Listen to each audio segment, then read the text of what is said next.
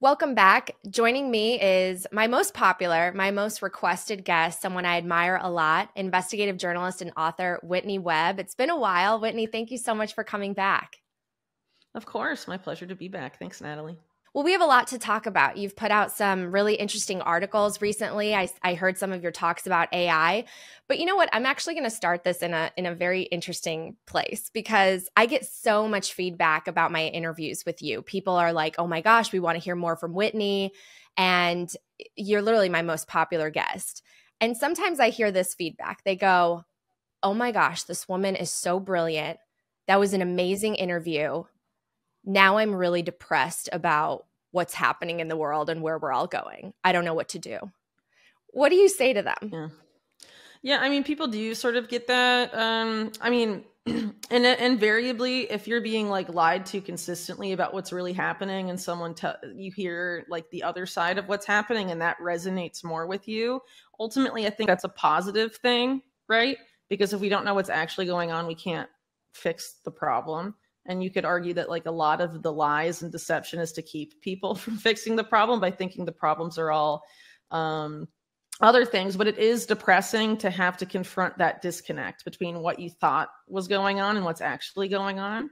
But ultimately, you have to remember too that the reason so much effort and money is poured into deceiving us, it's because we have the power to change it. And a lot of it just comes down to completely like nonviolent things people can do, like divesting from certain companies. Specifically, lately I've been talking a lot about divesting from big tech as much as possible, just because of like where a lot of those big tech billionaires in the national security state they're completely fused with at this point are taking us. They're a lot of what they are trying to do is entirely predicated on us remaining dependent specifically on their technology, when there's a lot of open source alternatives and like other like tech companies or developers that could be supported to develop alternative infrastructure. Like we don't need their tools, and those tools can be made differently, as an example, right? So I know people sort of like can feel black pilled, I guess, when being confronted with this information. But ultimately, I think part of the reason things have gotten to the point they are now is that for so long, so many people didn't want to have to confront that disconnect between the reality we're told and what reality like actually is, like what's actually happening. Just because, people have been so willing to like outsource stuff to the government or the private sector or whatever, and not really follow up on it and just assume it's working the way it should. That there are a lot of, malfeasance and corruption has been allowed to entrench itself and grow. And that obviously has to be confronted at some point, or it will just keep growing until it completely takes over and destroys everything. And we obviously can't have that happen. So you have to identify the problem to fix the problem. And you have to realistically assess not just what the problem is, but what you can do about it. Whitney, human nature is imperfect. We've always had corruption. And I feel like every adult in every generation says that things were better when they were younger and people were less corrupt. But do you think that we're kind of at this inflection point where things are made worse because of what technology enables? Like, are we living in the most corrupt era because everything potentially is so centralized with these forces? So yeah, centralization I think is part of it, but also I think there's a lot of people, psychologists specifically, that work for the public relations industry or propaganda arms of governments, for example, or intelligence agencies that have studied very closely how to manipulate human behavior with technology. And I think when you consider that like a lot of social media companies have their origins with intelligence, or if they didn't at the beginning, they certainly do now. And how they know that, the like news feeds on social media can be used to manipulate people's emotions or manipulate how people perceive events and reality. They leverage that. And to think they don't leverage that, I think would be really naive. So as an example, one that's like sort of well-known and easy to find if you search for it online, is Facebook attempting to study how to manipulate people's emotions to make them feel like more negatively, like intentionally make them more depressed, by bombarding them with like largely negative news on their news feed, right? And so, you know, we can assume that they do that with all sorts of things and specific events. And when you consider the fact that we know now, and we've known for some time, quite frankly, that a lot of these companies, for example, selectively censor things, you know, they're trying to cultivate the public's perception of events and reality and all sorts of different things. And so social media is a big tool for that. And then also, you know, the whole like dopamine stuff with like in like attention span impacts that, you know, social media and like stuff like TikTok and all of that is having on people. You know, it's not really talked about enough. And for those of us that lived a decent part of our lives without that stuff, it affects us differently than like little kids that are exposed to that from extremely young ages. And how does that affect the brain? How does it affect socialization when all of that is still like developing? You know, I think a lot of that has had like mostly negative impacts, and a lot of it doesn't get talked about. It gets normalized. And, you know, there's a whole, I mean, we could do probably a whole podcast just discussing like all the different impacts that has on people and the type of impact it's had on different generations. Another big problem though, that does come up a lot in my work is the role of like how that data produced by all of this is harvested by intelligence agencies and then fed into AI, tied up with like this blob of Silicon Valley national security stuff, because they really are fused. I mean, they're the private contractors for the intelligence agencies, and there's a lot of overlap at this point between them, but there's a lot of efforts to like predictively or use AI predictively to see like who's going to do what, or will this person commit a crime? Will this person do that before, you know, like this whole pre-crime paradigm and all of this other stuff. And we're seeing this trouble push to sort of define alleged misinformation online, like treating that as like cyber terrorism or a cyber crime. That speech, online speech, is, you know, becoming criminalized. It's not just like censoring, it's like moving into that other sphere. So there's a lot of problems there. And so like a lot of the people that own this technology that's having these other like psychosocial impacts, negative impacts on humanity, are also controlled by a very centralized group that has like very specific agendas. In my opinion, I mean, they're essentially in control of the US government, and they're like very, I mean, I see them as pretty much overtly fascist at this point. A lot of the Silicon Valley billionaires very interested in having like very tight control over the US political system. I mean, they do in terms of like political financing and stuff of both parties, and over our media, and just an insane amount of involvement with intelligence agencies, the military. As an example, like former CEO of Google, Eric Schmidt, is like funding major parts of the Biden administration right now. He's been a longtime big donor to the Democrats specifically, but he's basically like been in charge of national security AI policy. He was the chair of the National Security Commission on AI. And if you like read the book he wrote on AI with Henry Kissinger, he basically describes as his like mentor on this stuff. It discusses a lot of these trends and talks about basically how AI is going to essentially, they don't call it a neo-feudal society, but they basically talk about how it's going to stratify society into two classes. And basically the people who like program and maintain and direct the objectives of AI will be in like one class. And then there's this large underclass that AI will act upon, and they won't understand what AI is doing to them. And they also say that people that become dependent on AI for decision making, for writing, for communicating, all sorts of stuff, will become cognitively diminished. And I mean, we can already sort of see it happening to an extent with like how massive generative AI has become with like GPT, for example. You know, the whole idea that people have known for a long time, if you don't use it, you lose it. So, you know, if you're a writer, for example, you use ChatGPT to write some stuff for you. You know, maybe you do it occasionally at first, but then you become dependent on it, and then you forget how to write without it. I mean, that's essentially what they're talking about. And that's where they're taking us with really everything AI is offering to help us with. And ultimately, people that are so cognitively diminished, they can't understand what's happening to them, while you have this programmer class at the top that's like directing how AI herds us all, they're openly talking about how this is going to be the impact of that technology. And it's Silicon Valley in bed with the national security state. It's like very overt and in your face. And the Silicon tech, the big billionaires of Silicon Valley, they dominate our social media, our communication, in political discourse in a very significant way. They are a major force in campaign donations. They dominate our politicians in a very significant way. And like Eric Schmidt specifically too is like funding all these guys in the Biden administration and controlling the science and technology policy of the Biden administration, directly funding people in the government, which is totally illegal, but it's happening anyway. Like you can have Politico do like 3 exposés on Eric Schmidt doing that, and there's no accountability from like oversight offices in the government. They just don't do anything about it. They even tell Politico it's bad and nothing happens. I mean, that's mental. That tells you that we've like crossed the Rubicon, just people haven't realized it yet. You know what I mean? And if you define fascism as, corporatism, like a fusing of the private and public sector, like we are there, especially, and you can see it with the Silicon Valley stuff. Like it's not good. It's crazy because so many people recognize how much money and donors influence politics in Washington, D.C., yet there's also this sort of complacency, like we can't do anything about it, so it just is the way it is.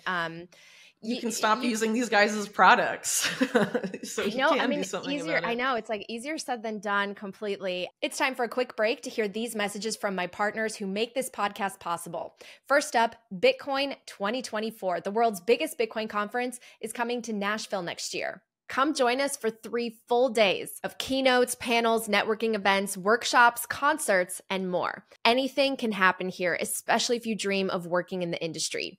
Ticket prices go up every month until the big event, so don't miss out. You want to get your tickets early. Head to b.tc/conference and use the code HODL, HODL, for 10% off. I'll see you in Nashville. Next up, CoinKite, which offers everything you need to safely self-custody your Bitcoin. CoinKite produces the Cold Card Wallet, which is the cold storage device I use for safekeeping my Bitcoin.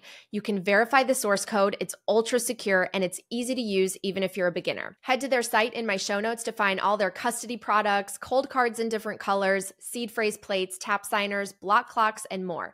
And get a 5% discount using my link. Become your own bank with Bitcoin and CoinKite. Next up, Crowd Health. Health insurance costs are sky high today, and you send your money every month to a massive corporation, and you never see that money again, even if you don't get sick. Luckily, there's another option, and it's all about community. Crowd Health brings together Bitcoiners who crowdfund each other's healthcare, so you no longer have to pay fiat health insurance companies.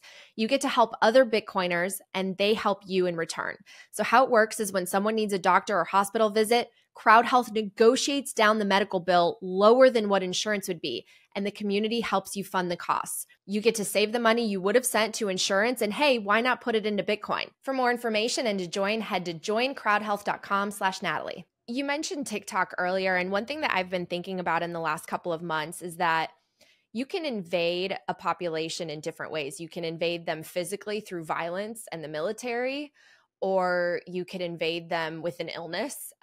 You can invade their minds and capture this polarization and politicization because of our interactions online.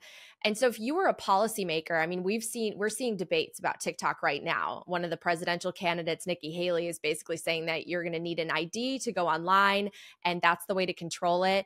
What's the right way to, I guess, moderate what's happening online, given all the things that you said that's so bad, especially with what young people are seeing? Do you think that there should be regulation? Like, what if you were a policymaker, what would you do to fix some of these problems? Would you do anything at all? Yeah, so I think the problem is like bigger than just like regulation. I think the problem is like what I laid out a second ago, is that like Silicon Valley, which is making these products,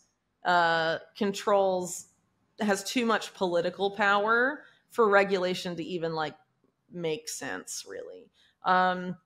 So like as far as social media goes, there's like no actual discussion about like the psychosocial impacts, really. I mean, some of what you'll get is like fear mongering about like, oh, TikTok in China, but you have to keep in mind too that like a lot of TikTok executives at this point are like American, and they have like a lot of weird overlaps with like hiring NATO veterans and like one of the big guys at like Disney. You know, it's not just like a CCP company. Like there's a lot of overlap. And even if you get on like, you know, just looking at transnational capital, like there is a lot of like back and forth between the US and China in terms of like the elite moneyed classes of both countries. You know, just as an example, you know, you have a lot of involvement of Steve Schwartzman of Blackstone Capital in China, like a lot of involvement. You have people like Elon Musk, who have a lot of business connections to China. And he literally wants to turn Twitter, which he bought, into American WeChat. And, you know, the parent company of like WeChat but like has a huge stake in Tesla and is like one of their most active shareholders. So, I mean, it's not, a lot of times you'll get like sort of this fear mongering stance about it. And it's like, of course, like China probably does stuff like that, but they also obfuscate a lot of this other stuff that's going on at different levels that doesn't get discussed. Our government most certainly does all the same stuff that they accuse China of doing to Americans too, right? And so that oftentimes gets sort of divorced from the conversation. So if like the only political or conversation about it in like Washington is like, oh, we're worried about TikTok only and the CCP and all of this, and then that's how regulation comes into being, it's not going to fix any of these problems. Like it's just a sort of like an opportunistic way for them to make it look like they're doing something. But really, you know, our government will continue to do it to the American population, even if China is not, with their one app. And we have how many apps that are run by like cutouts of US intelligence operating social media right now. You know, I don't really know if it's that easy to fix when it comes to like regulation, because like we've talked about on your show before, I think a lot of the issues like with the government and, you know, also with like Wall Street and banking too are not as easy a fix as people would like it to think, because the system is just like too broken, and it can't regulate itself, it can't investigate itself. Like there's definitely like a very serious break in that system, and so there has to be an alternative built by us the people in its place, because the same people at the top that broke this current system are also building a new system, you know, for us to be herded into. And so, you know, there's a fork in the road regardless. Like everyone knows the existing system is broken. So the answer at the end of the day about how to fix really all of this stuff is like, are we going to go into the new system that's being built for us, or will we make our own system? And they're obviously going to be fundamentally different. One thing that I think is confusing is it literally says in the title open AI. And one thing that we have in the Bitcoin space we talk about is that a lot of the other tokens are decentralized in name only, dinos or dinos. And so it sounds like a lot of AI is open in name only. Would you agree with that? Yeah, well, I mean, OpenAI is like not an open source company. Like they don't make it clear, like, you know, their algorithms and all that stuff are like not transparent. So yeah, I mean, it's open in name only, for sure in that case. And I think a lot of people too just like see OpenAI as like its own thing, but really it's essentially like Microsoft at this point. So it's like part of the big tech thing. You know, and Microsoft is involved with a lot of weird stuff going on with AI, specifically with like Windows. Like they're essentially saying like your data is not your data, it's our data. We take your data off of your Windows computer and feed it to our AI. Like that's a requirement you have to agree to use Windows now. And like if they decide to lock you out of your Microsoft account for some reason, you lose all of your data. So your data is not your data on Microsoft now. And that is like an awful business model to support, I think. And I hopefully other people feel that way too. Like I don't want to use Microsoft products if that's how it's going to be, you know? And so OpenAI is like partnered with that same company that's in that same headspace. And ChatGPT is being used for like so much stuff and is being used to like replace people's jobs and potentially entire industries, specifically like staff writers and like more like low level like news desk people. Like there's already major publications that have entirely phased out their staff in that sense. I don't think that's something we should really be supporting. I certainly don't. I mean, again, if you want to understand like what these trends are, that like powerful people know these trends and where they expect it to take us, go and read the Henry Kissinger, Eric Schmidt AI book. I mean, they lay it out for everyone. It's not good. Well, and to your earlier point, I mean, the tools are beneficial. It makes things a little bit faster, especially with regards to research. But could you down the road also lose your critical thinking skills and your ability to write? And I thought about that with regards to ChatGPT. One last question I wanted to ask you about AI before we pivot to your recent investigative work about Binance and FTX and CBDCs. I heard actually Vivek Ramaswamy on the campaign trail share something really interesting that goes to the heart of the question about AI. And he said that when he was young, he was a ball boy, and that the players would always argue and say, no, the ball was in. You know, they would argue with the ball boys and with the people making the calls. And then AI came out and the players stopped arguing. And I guess they trusted the software and the artificial intelligence more than people. And so what he said he feared was that it wasn't AI as a tool, it was people's reaction to the AI and the trust that we put into what they're building. Would you agree with that? And how do you want people to look at this? Because again, we're going to have very few options like we do in the social media world and with a lot of these big tech companies. Do we either forego it, or how do we use it responsibly? Yeah, so I think it's a little more complicated than sort of like this picture Ramaswamy is painting. And there's a lot of different examples of that. So first off, the AI industry, like any other large industry that has a lot of money being thrown around in it, there's corruption, right? And there's companies that like oversell how effective their AI algos are. So like one example that like I wrote about several years ago was this Israeli company that was hired by Rhode Island during COVID to predictively say when COVID outbreaks would happen before they happen, based on like various metrics from like the Rhode Island Department of Health.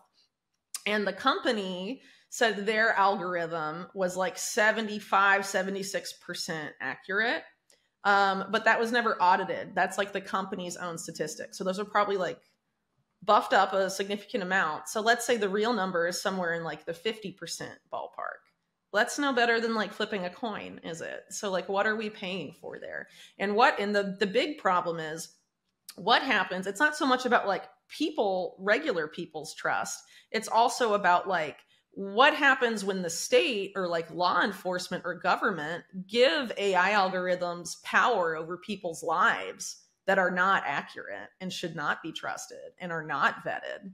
It's just that company got the contract because they have connections. That happens with every other industry. Why would it not happen with AI? What happens when a company, a facial recognition company with connections to a Silicon Valley billionaire that paid and donated to this politician's campaign or whatever, gets the contract, you know, to do live facial recognition for law enforcement in various counties or an entire state?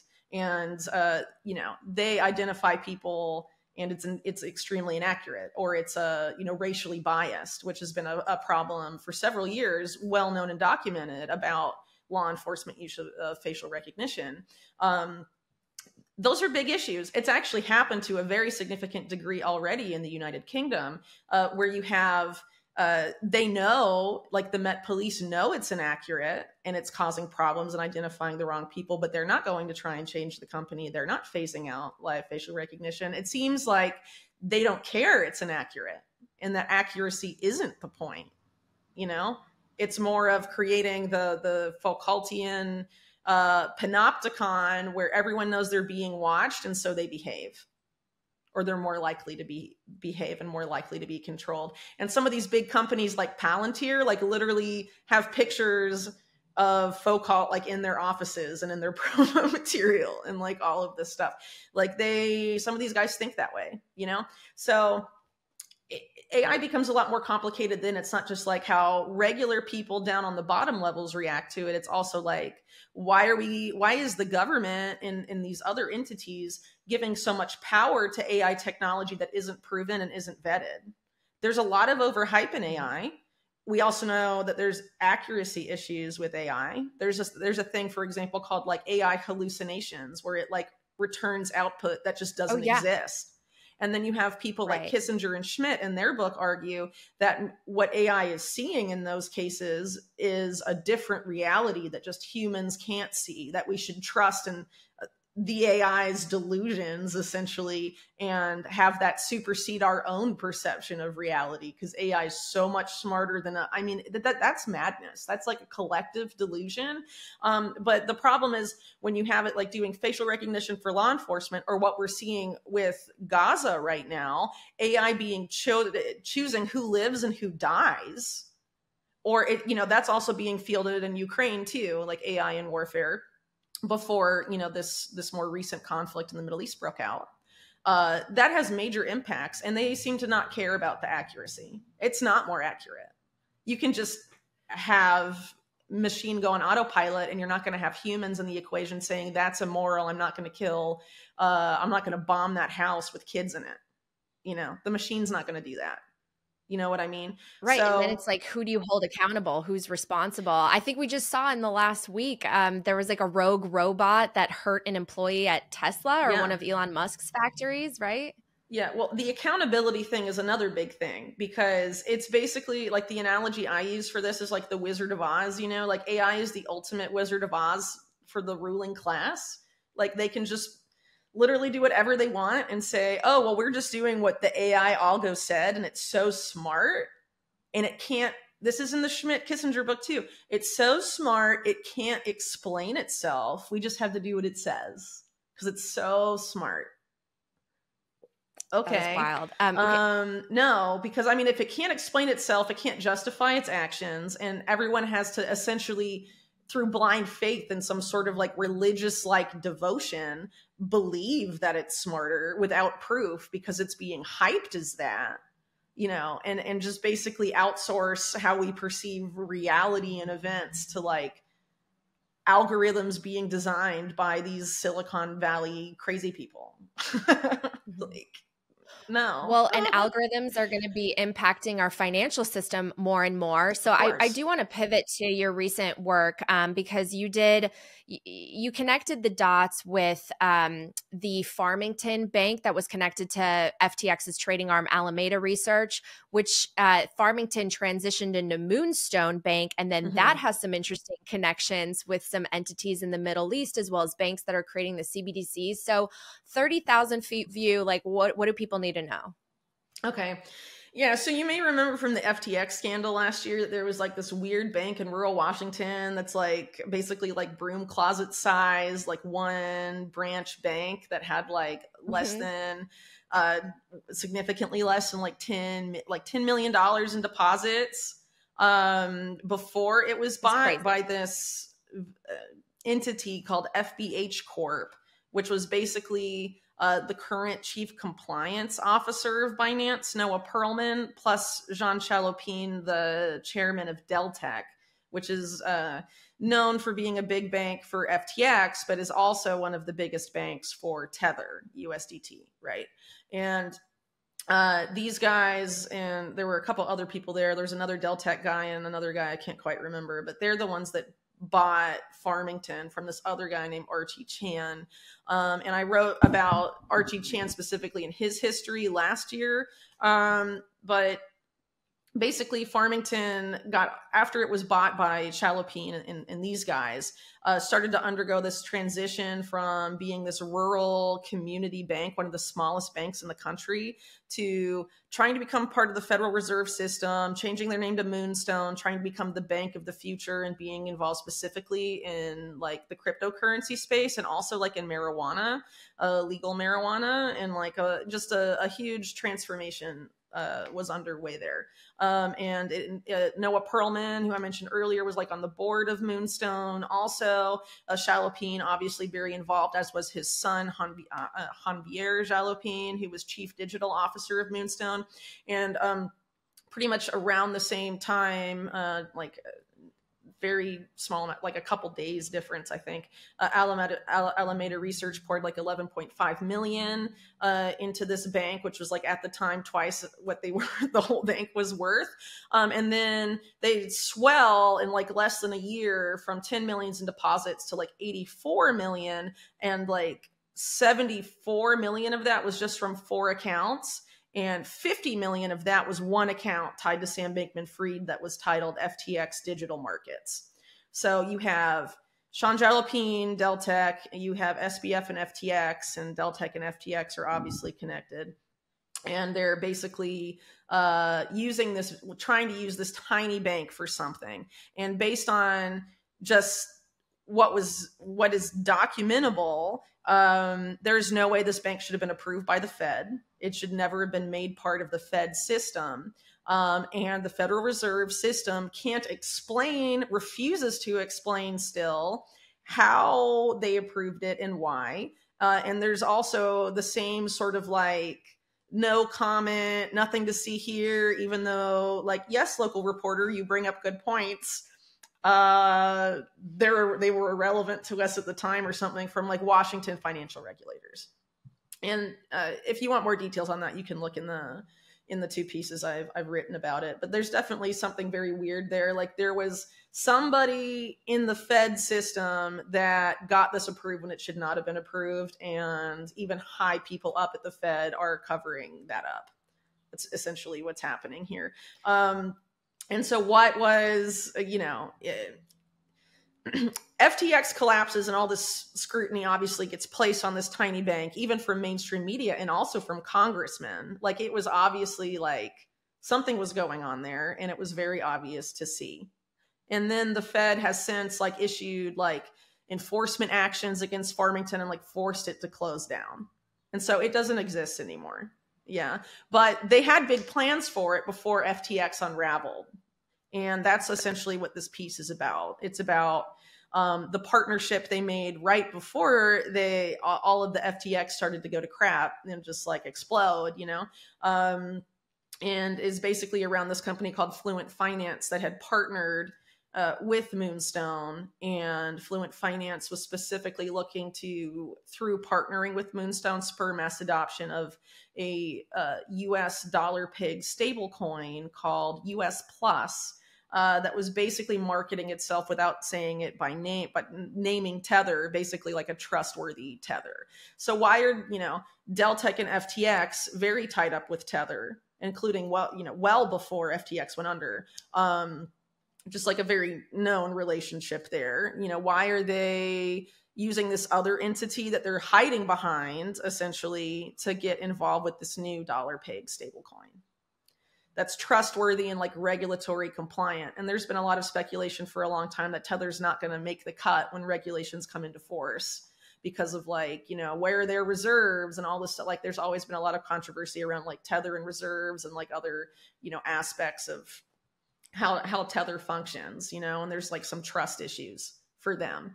And so, it seems like they were trying to like get, involved with this new stable coin.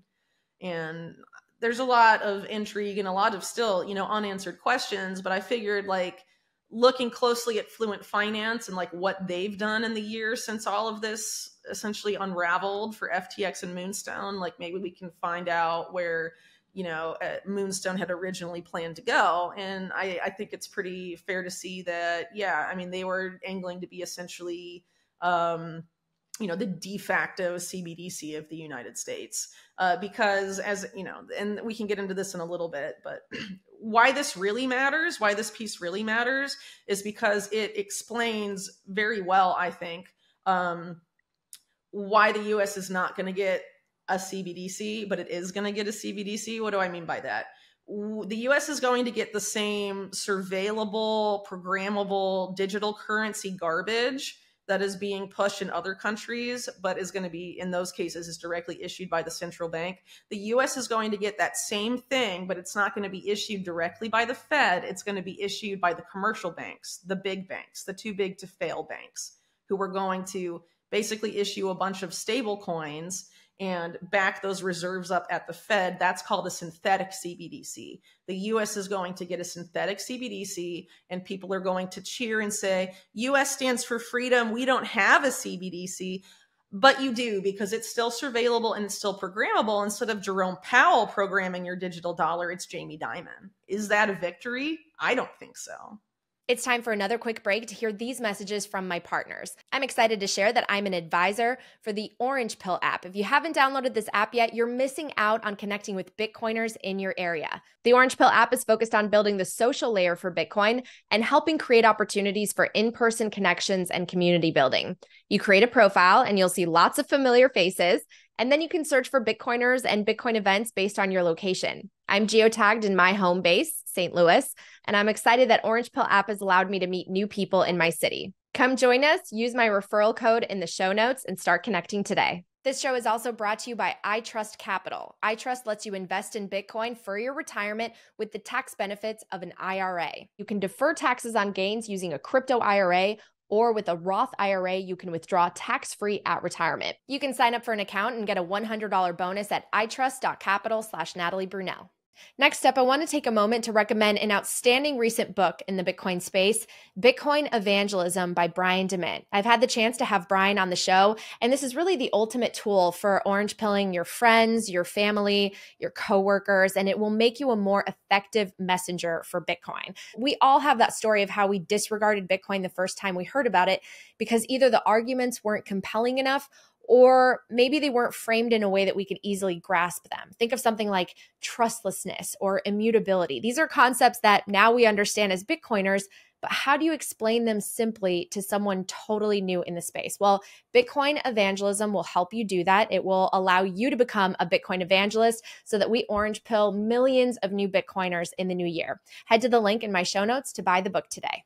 Well, that's something that we talked about in the last episode where we discussed sort of the fragility of the overall system and how the big banks were consolidating into fewer and fewer and how that would lend to the eventual release of a CBDC.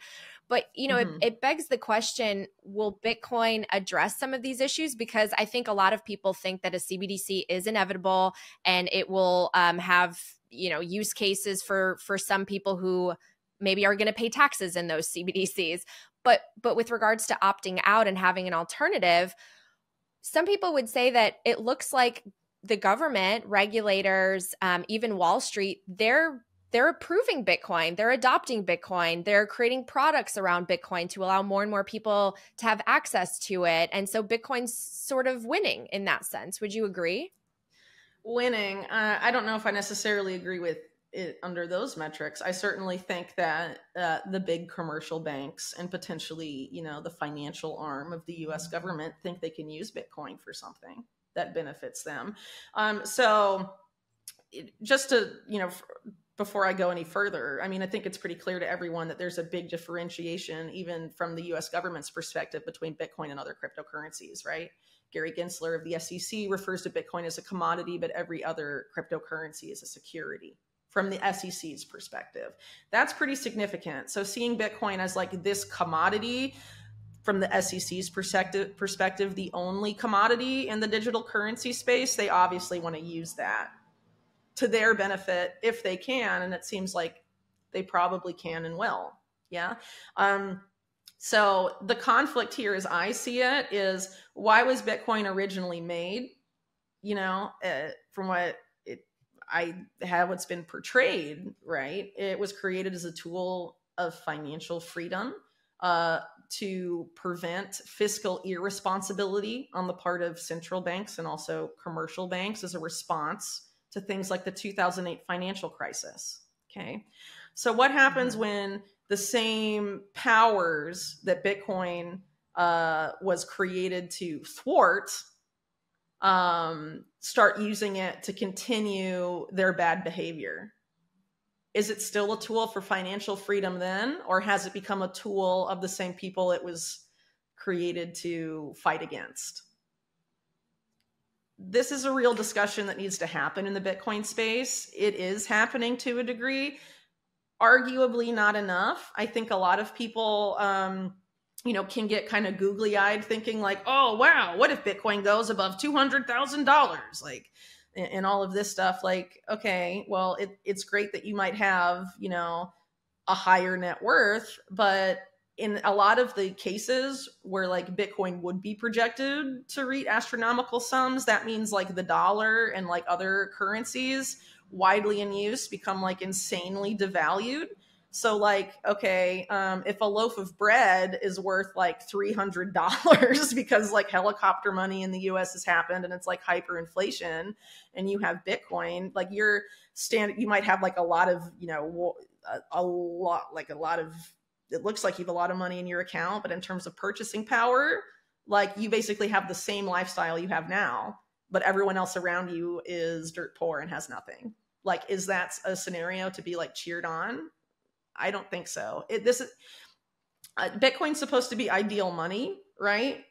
And a tool of financial freedom. And if we let the people that have run this insane monetary casino for decades use Bitcoin for their ends, Bitcoin will cease to be that, period. I also think there's a side effort too, and I think it's very obvious, or should be very obvious to people in the space, to criminalize privacy enhancing tools for Bitcoin transactions. They want Bitcoin transactions, those that they allow to happen, to be completely surveillable. They don't want financial privacy, which is part of this push for bank issued stable coins and deposit tokens and CBDCs, is all about knowing everything about the flow of money.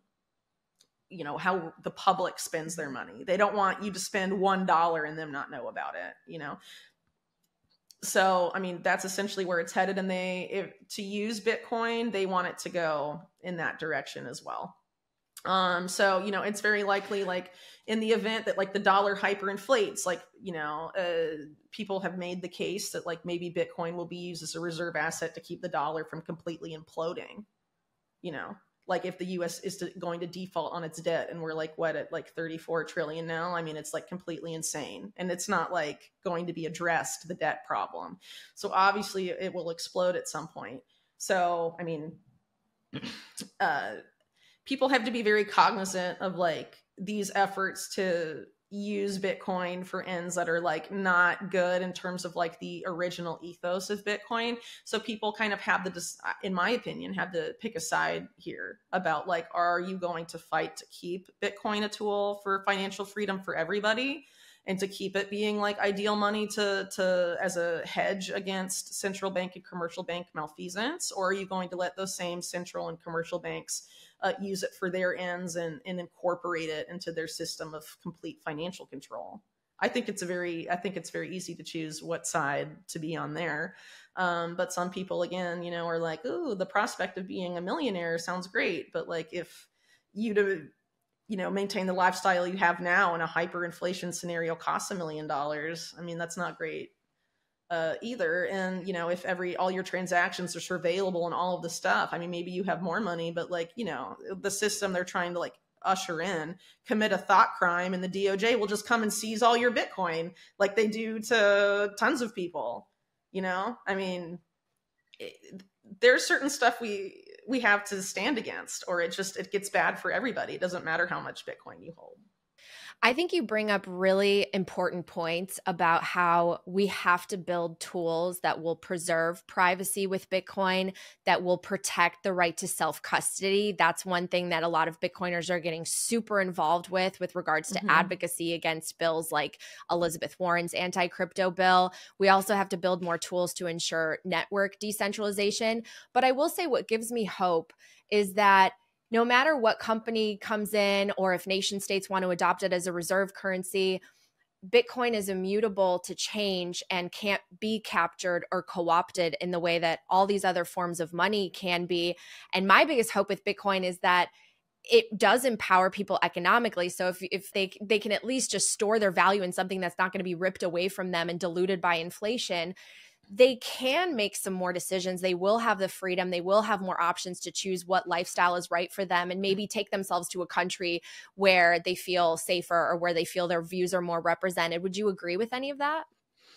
I mean, to an extent, but you have to keep in mind too that there's major efforts to like co-opt all the on and off ramps in Bitcoin. So like even in that scenario, like if you have a lot of Bitcoin, but like you can't use it or exchange it for legal tender, you'd only be able to like use it with other people that have Bitcoin, right? And so like there's a potential for that to emerge at some point, probably in certain scenarios. But as it is right now, I mean, there's an unprecedented effort by like the DOJ specifically to get like major crypto exchanges under its thumb by making them, well, I mean, the Binance thing is a good example, right? So like looking at Binance, what's happened Yeah, I since was the going to ask you about settlement. that. Yeah. Yeah, an insane amount of staff from the Department of Justice are surveilling every transaction that goes through Binance right now.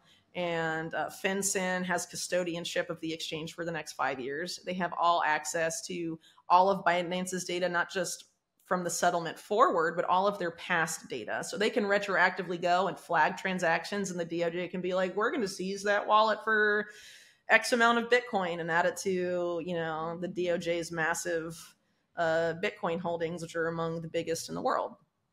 Right. So you control all of these on and off ramps and surveil all of that. Like that is a major problem. Yeah. And I think people have to be really aware of this like big push to end online anonymity and financial anonymity, or like just privacy that I've been talking about for a long time. So like, you know, obviously like Bitcoin has potential to be something, but if we let these people control the on and off ramps and like other major aspects of infrastructure, like maybe Bitcoin itself is immutable, but they plan to do everything in their power to prevent it from being something that takes a big chunk of their power away. And I think people have to be like, I mean, some people are naive about how far these people will go, but you should not be. Like, these are people that do not want to cede their power to anybody. And they're very accustomed to stealing from us. And they don't plan to stop stealing, you know? So, I mean, people need to be really aware of that and, you know, and fight to keep Bitcoin to be something that is empowering and a tool for freedom and financial freedom. Because, you know, if enough people get too googly eyed about the value going up and, you know, yeah, pumper bags and all of this stuff, I mean, there's a lot of damage could be done. And, you know, I mean, I wish I had more like positive stuff to say about it, but I mean, it's not like the battle is lost. Like, I'm not saying that. What I'm trying to say is people need to be really aware that there are major efforts to co-opt. Like, maybe there's aspects of it, sure, that like can't be co-opted, but in a practical sense, like for regular people, it can be co-opted. Yeah. And there's when you have groups like BlackRock and all this stuff trying to get in on it, that should be a red flag that like they think they can co-opt it, you know? Yeah, I mean, I think these conversations should be had, and I think we should have these thoughtful debates. And in the future, I see, you know, 10, 20 years out, I don't think the majority of people will want to custody their own Bitcoin. We on these shows, we always say, not your keys, not your coins. And we tell people to do it. And I have tutorials on how to do it. And I think people should. But unfortunately, I think the majority of people will end up trusting a third party, which you're right, to your point.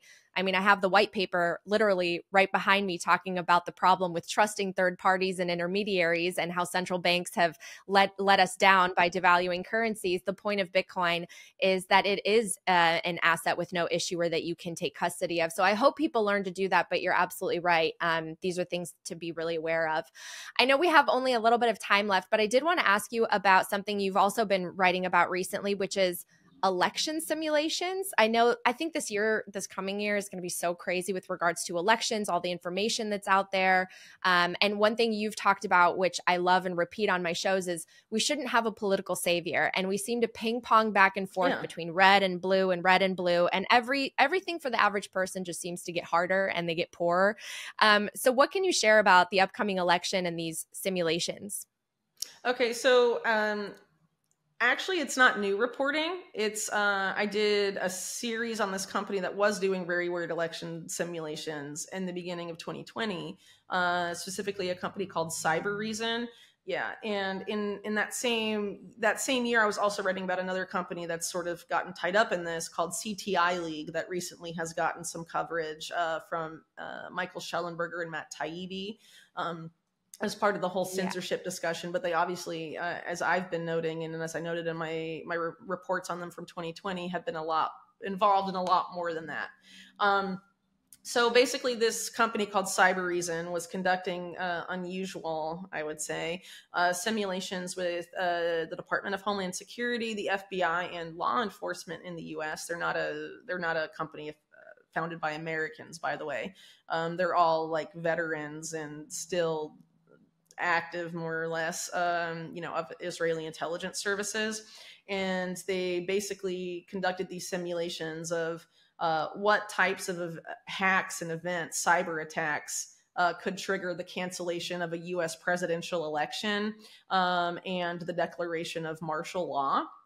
And so there's been some people that have been concerned that seems like something that might happen next election cycle. I don't really know. I do know that it's very likely there's going to be some sort of cyber 9/11 style event next year. And that's unsettling. It is a U.S. presidential election year next year, but it's also a presidential election a year in about half of the countries of the world.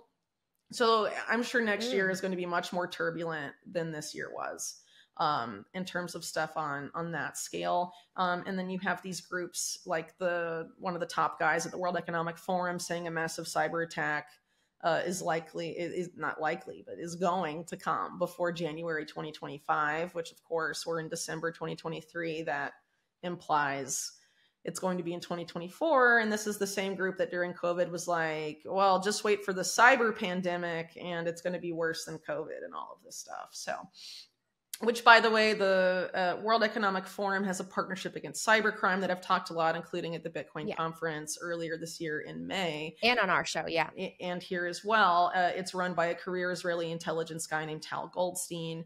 It's very tied up with the biggest banks in the world, including some of the too big to fail banks from the US, Bank of America, and intelligence agencies of the US, UK, and Israel. That have these explicit plans to end both online and financial anonymity online, and specifically attack crypto as a terror financing tool, which has been circulated in mainstream media and then debunked, but it still creates the impression specifically that Bitcoin is the money of terrorists. And this is an overt effort to criminalize even further the use of mixers. So of course you have people that have created mixers that have gotten in legal trouble, but the goal is to have anyone that uses a mixer get in legal trouble, which is a significant escalation. And we're seeing efforts worldwide to end the use of encryption by individuals. All of this is very significant, and there's a reason they're criminalizing Bitcoin specifically for that. And this is part of this broader effort we spoke about earlier to co-opt Bitcoin. And they want to use this national security justification to take that as far as they can take it. Yeah. I don't think they would necessarily want to illegalize Bitcoin, because if that were true, why is the DOJ holding so much? There's obviously, I think they see some utility in holding it for a reason, but they definitely don't want they don't want to have private Bitcoin transactions. And so that's what this whole effort about linking Bitcoin and terror financing is about. It's made up essentially that claim, as I've talked about in the past. And keep in mind that this WEF partnership with these intelligence agencies and these banks also includes chain analysis, which is the company often used to say, oh, this terror group, took Bitcoin from this and that, So they're in bed with them. Keep that in mind when chain analysis is the source cited as why Bitcoin is bad for whatever. Yeah. So, they're going to try and throw the book at it. And, like Elizabeth Warren is like the main front person in Congress for all of these initiatives. And her recent exchange with Jamie Dimon, where he's like, we should illegalize crypto, precisely because Jamie Dimon wants to issue the stable coins and wants to issue the crypto. They want to take fintechs out, and they want to be the guys doing that. And they want to use Bitcoin as a commodity in the space, as like maybe collateral, as a reserve for something. But they want everyone in the US to have to deal with their bank issued deposit tokens and stable coins. That is the plan. It's nuts. It's just like literally Fox is in charge of the hen house to an unbelievable degree. It's madness. But yeah, there's this huge effort that people cannot ignore to go after financial privacy and Bitcoin specifically. And it's all very much tied up with this whole cyber attack taking down the financial system. So if you are the financial system and you know that the banking sector is in major shit, and is going to collapse anyway, and you want to avoid a repeat of 2008 where people blamed the banks and were mad at the banks. How do you do that? Well, a cyber attack comes along, your systems go down, right? And you can blame faceless hackers, literally whoever you want, a random group that uses Bitcoin, a nation state that you want to trigger war with, North Korea, China, Iran, Russia, whatever. All four of them, I don't know.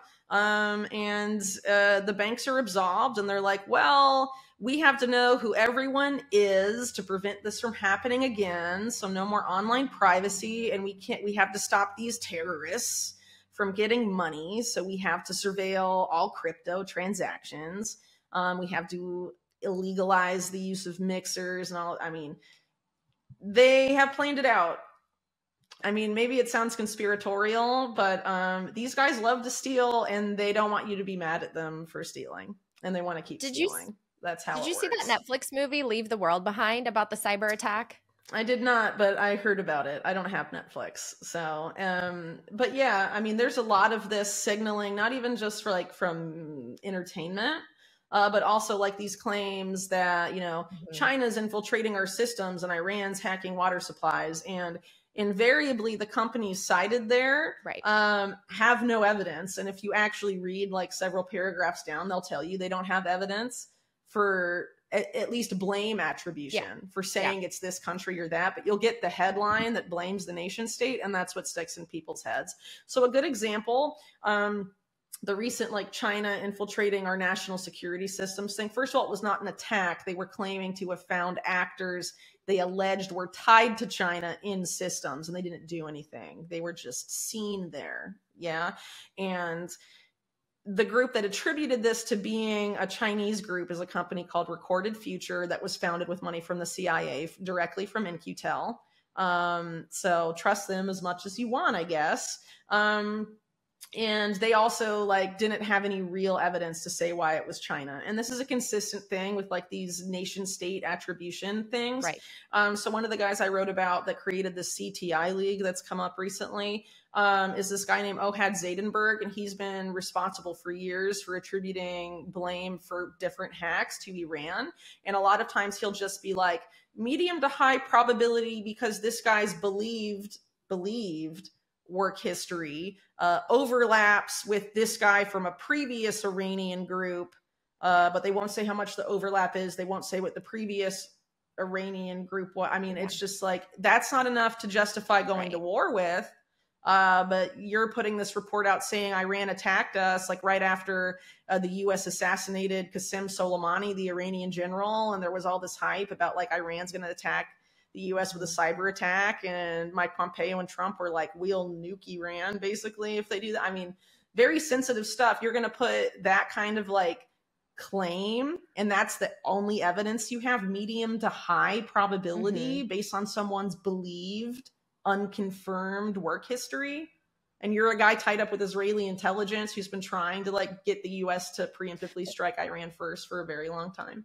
And have an admitted intelligence policy. Planning to do that. We've seen this time and again, and with Iraq. And you're right. There's either no evidence, or at best, a small, tiny fraction of what's actually occurring is used as the excuse to eliminate some of our freedoms and our rights. And one thing that you've said, Whitney, because I know that exactly. And here's the other thing. Go ahead. Oh, sorry. Just really quick, I want to say, even if Russia, China, Iran, North Korea, whatever, all get blamed for this stuff. These guys and the West are all down to eliminate online anonymity and financial privacy for all of their citizens. Yeah. The US and China agree on that. US and Iran agree on that. They're all doing digital IDs and either synthetic CBDCs or direct issued CBDCs. They're all on board for this overarching agenda. Just want to make that really clear. Well, one thing that you've said is no one's going to come save you. We have to save ourselves. We have to build locally and take the steps to be as sovereign as we can. Buy Bitcoin as part of that. I'm so sad that we're out of time. But Whitney, any final thoughts? What do you want to leave the viewers and listeners with? Well, I guess sort of where we started, right? So some people hear this stuff and get blackpilled and worried, but instead get excited and let's go out and build some stuff so we don't have to use these crazy people's tools and we can just use our own tools. and much better tools at that like actually work for the people and are made by people for people, and not like made by oligarchs to force people to serve the oligarchs. Let's not do that. Like, let's get excited about building something new and better instead of being like all black-pilled and depressed. We can do stuff about it.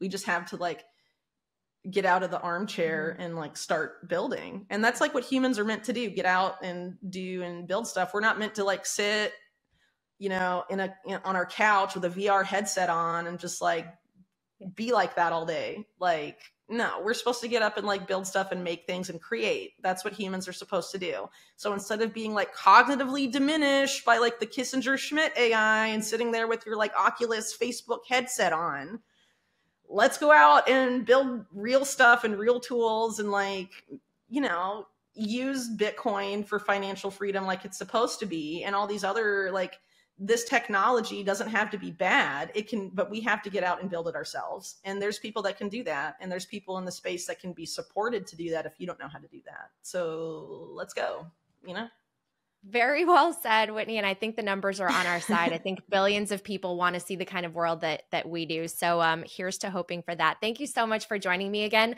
In the show notes, you can find all of Whitney's work. I highly recommend checking it out. And make sure if you haven't, get her book, One Nation Under Blackmail. It's phenomenal. It's like an encyclopedia is in this woman's brain. And I'm so impressed.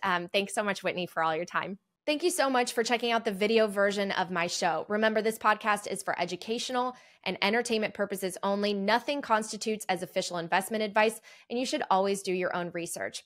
Please reach out if you have guest suggestions or any feedback. My email is natalie@talkingbitcoin.com, and I'll see you next time.